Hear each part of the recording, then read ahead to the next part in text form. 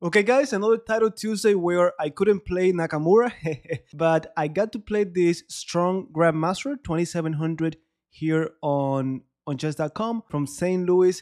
And of course, I had to play our Pirc Defense. Notice that it started with a queen's pawn opening, but then it sort of transposed after pawn to e4.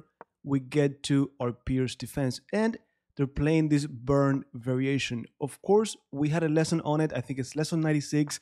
Very long lesson, so my apologies. My apologies in advance.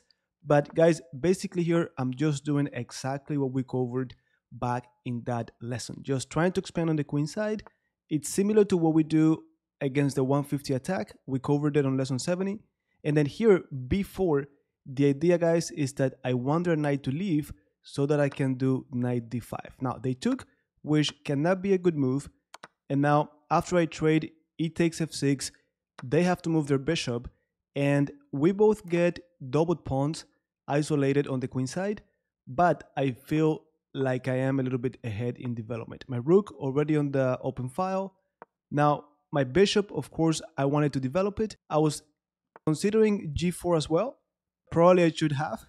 But anyways, here I did it later, so I had to use two moves with the same bishop, but my opponent also moved their bishop twice to e2, then to d3. Now here I'm a little bit concerned about the rook getting to the 7th rank, but after carefully paying attention to it, I realized it was not going to do anything by itself. Two rooks, it could be a different story.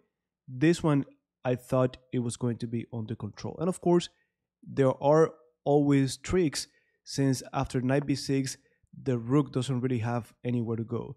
So knight b6, I'm already paying attention to the d5 square, but more importantly, I'm looking for ways to trap that rook. So guys, if we're the black pieces here, what's the easiest way to trap the rook? Well, I could offer an exchange with rook b8, or I could do bishop c8, but I need to consider what to do if the rook goes to c7. Well, knight d5, even though it is not trapping the rook, notice that it is not on the 7th rank anymore, but more importantly, it is on a very interesting diagonal that my bishop could get onto. So I got my pawn back, and now I'm ready to take on g2. Notice that, of course, I gotta make sure my knight is not gonna get trapped, but I already realized I could go to e3, but more importantly, look at that rook on the same diagonal as their knight and the other rook. So of course, I looked at my candidate moves, bishop a6 check first, bishop b7 directly, I compare, and then I ended up simply playing, I think I just played bishop b7,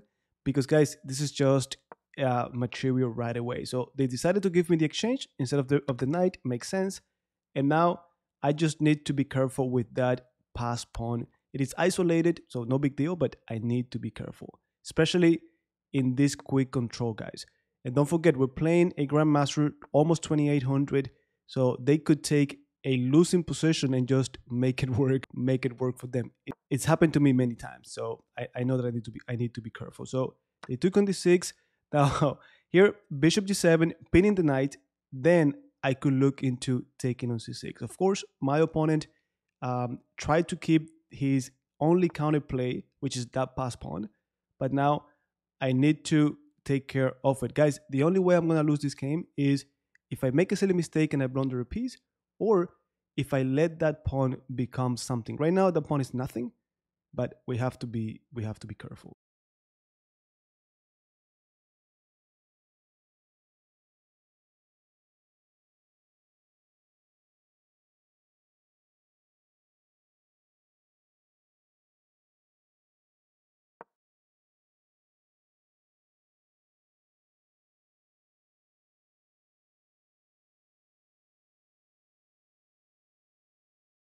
Now they have to make a choice. Is that bishop going to stay on d6, maybe by playing c5?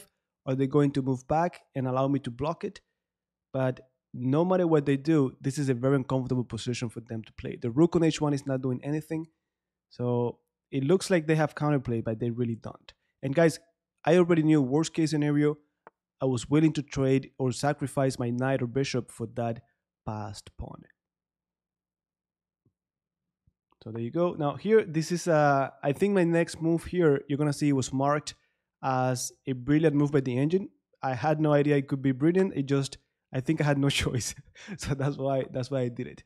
But anyhow, I took care of the pass pawn. Now I still have to see what to do with the rook. Now I took on d4 first, and now after bishop c5, notice that we have the same amount of pieces, so rooks and 2 minor pieces, but notice that I have a pass pawn on the f file, and this has to be completely winning now for the black pieces.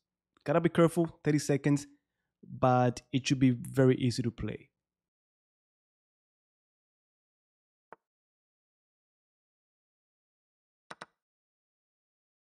Now, I was thinking of f4, and then if anything going after the bishop with the discovered check. All of this came to mind, but they had king d5, so I had to be very, very careful.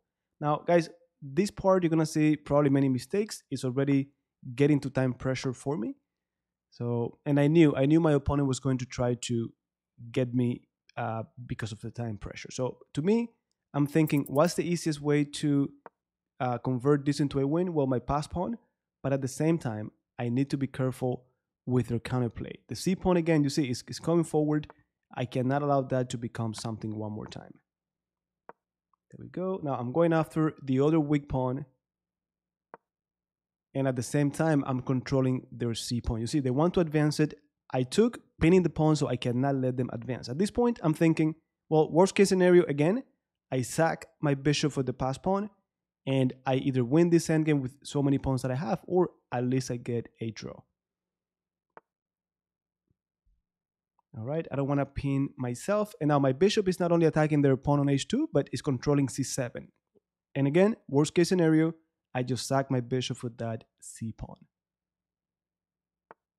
Okay, there you go. And don't forget, guys, pass pawns are meant to be pushed. If you have a pass pawn but you never push it, well, it's like you don't have it. And also, I'm paying attention to my opponent's checkmate threats. If that king goes to e6, maybe it gets a little bit weird for me. So check. Now, threatening this cover check with the rook, but also trying to get to e1. And at this point, guys, the game is pretty much over. So he kept playing for a little bit more, but of course, this should be pretty easy to finish. And even here, you can see me hesitating, which I shouldn't be. There you go. Just look for that pass pawn, easiest way to win. I still blundered. I gotta defend my pawns. I want to trade pieces, but I don't want to trade pawns. I need pawns to promote. Now here, I could have done even try to sack my rook for the bishop, but I was playing just too fast, playing really, really bad. But guys, it's really difficult to mess this up. I've done it. I could mess it up, but luckily, not this time. There you go. And then finally, my opponent resigned. So guys, the last part, not so good, but I wanted to show you the game anyways for you to see how everything that we have covered about the Pirc defense in our lessons actually gives us good winning chances against these strong players. So quickly, let me show you here the evaluation. And again, 85% accuracy is not that bad. And yeah, all of this we covered. E5 blunder, we already talked about it, because now before, when the knight leaves, I go to d5. If they don't, well, I get a very comfortable position already. Slightly better for black. Bishop f5 was a mistake. Makes sense. Knight b6. Now here, I considered even rook b8. I think I mentioned it.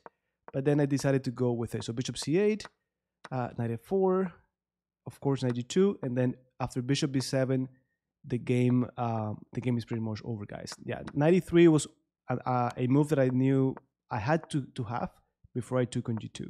Now f5, mistake. It looks like getting the knight out was the right way to go. Okay. Blunder, of course. So the engine just wanted me to push the pawn. Okay, so rook c7. Honestly, I did this move because it was the only thing that made sense, but it seems to be a really good move according to the engine.